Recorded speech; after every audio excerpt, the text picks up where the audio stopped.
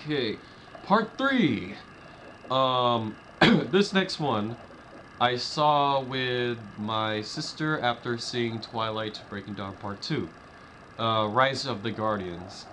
I like this movie. I mean, maybe I liked it more than I should have. Mainly because I was pissed off that I saw Twilight Breaking Dawn Part 2, that I had to see another movie in that theater that day. I just I told myself that was not going to be the movie I was going to end my day on, so we went to see Rise of the Guardians.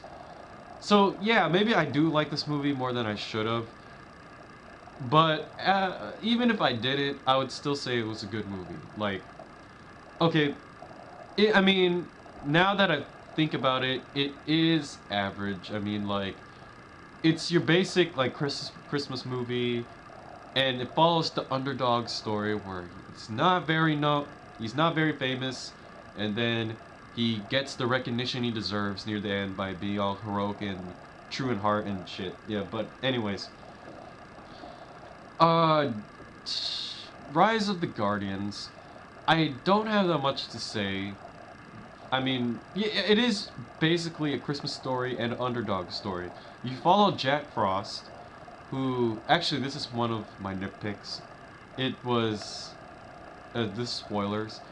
You learn that he became a guardian because he died trying to save his sister, and I just like that was a little dark. I don't mind dark, but in this kind of movie, it just felt out of place. Like the fact that he had to like die that way, it's just, and the fact that the movie never really like dwells on it. Like as soon as you figure out that he died that way, it's just like he's just like, wow, that's how I became a guardian.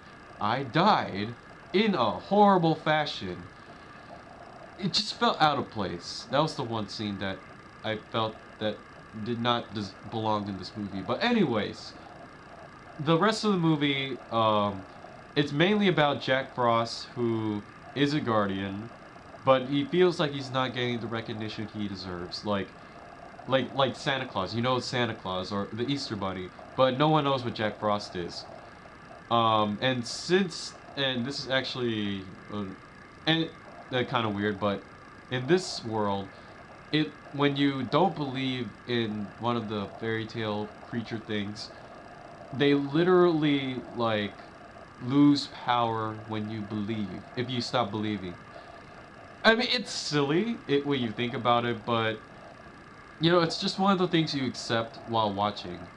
It's only after you're done watching that you find it silly. So I can't really criticize it on that. But moving on. So the main villain.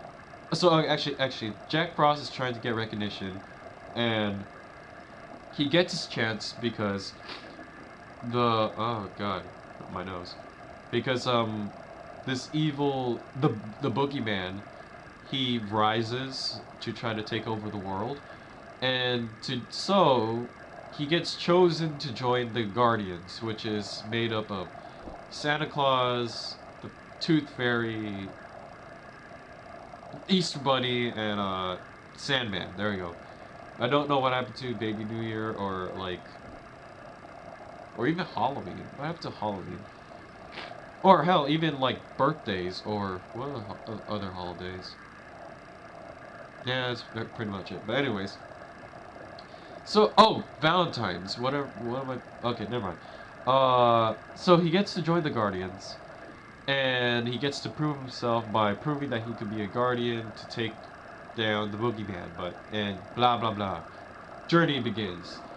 So this movie, it's predictable. It's predictable because you know where it's going, and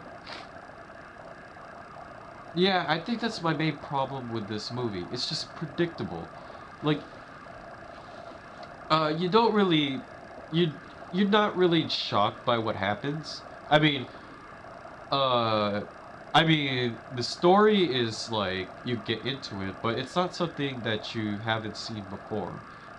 Like, if of course he gets recognition near the end, and of course they defeat the boogeyman. I mean, it's an animated movie for kids. Of course the bad guy has to lose.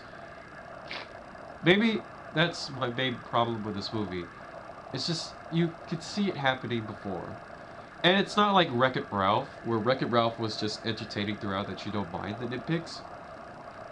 This movie's just like, it's not entertaining throughout.